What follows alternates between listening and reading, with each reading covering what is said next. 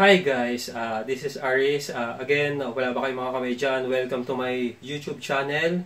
Guys, kung bago lang kayo sa channel ko at nagustuhan niyo yung mga technical vlog ko or mga Aries tech tips ko, huwag niyo kalimutang mag-like, share, and subscribe. Click niyo na rin yung notification button para lagi kayong updated sa mga videos na nire-release ko. So guys, this time, mag-unbox tayo and ite-testing natin itong pinaka-budget motherboard by MSI. Itong AMD motherboard A320M Pro-E. Guys, sa mga nagbe-build dyan or mga bumubuo ng computer, lalong-lalo na yung mga budget mid lang yung cash nila or mga basic setup lang. So, ito yung nababagay sa build nyo.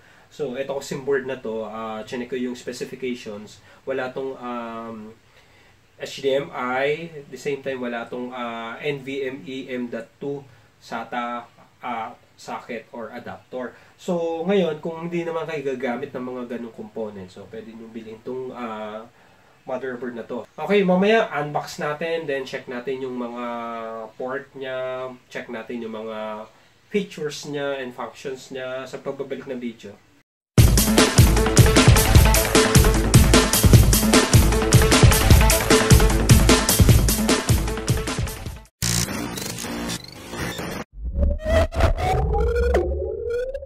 MSI Pro Series AMD motherboard A320M Pro-E. Let's unbox.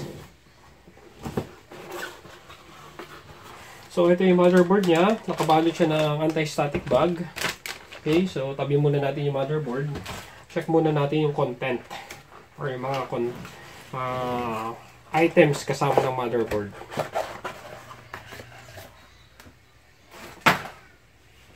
So, okay, syempre, pag nag-purchase kayo ng motherboard, hindi nawawala itong backplate na to.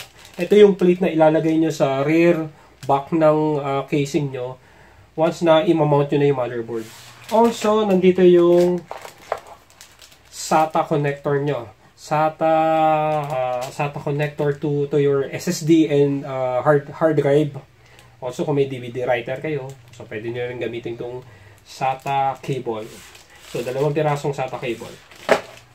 Then, sa mga walang internet connections na mabilis, then pag mag-i-install kayo ng device driver, so syempre kailangan may mga external DVD drive kayo or mga DVD drive kayo para ma-access nyo yung device driver ng motherboard nyo para ma-deploy nyo yung mga chipsets, audio driver, LAN driver, tapos sa mga supporting chipsets. So, kailangan i-deploy nyo to. Most of the time, since kung naka-fiber connection kayo, internet fiber connections kayo, so mostly hindi na ginagamit to, download nyo lang directly dun sa website ng MSI, dun sa website support ng MSI, madadownload nyo dun yung mga device driver, depende dun sa operating system na gagamitin nyo. Then, brochure, thank you for choosing MSI product. Then, quick installations na hindi na binabasa. Basahin nyo syempre ang quick installations guide kapag may mga katanungan kayo bago nyo i-install or i-deploy yung motherboard nyo dito sa system nyo. Then, another brochure. Okay?